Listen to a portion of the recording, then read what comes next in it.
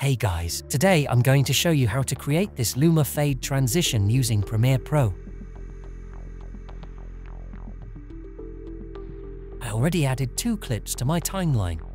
Choose where you want the Luma Fade to occur, then take your second clip and drag it above the first so it overlaps like this. Now go to Effects, type in Gradient Wipe, and drag it on top of the clip you just moved.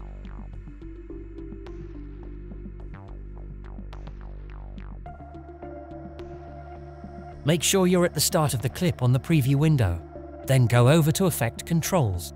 Under Gradient Wipe, click the stopwatch icon under Transition Completion and change it to 100%. Now move your timeline ahead about 1 to 2 seconds and change the transition completion back to 0%. That's it. If you have any questions, comment below and I will reply as soon as possible, and don't forget to subscribe to my channel. Thank you for watching. See you again in the next video.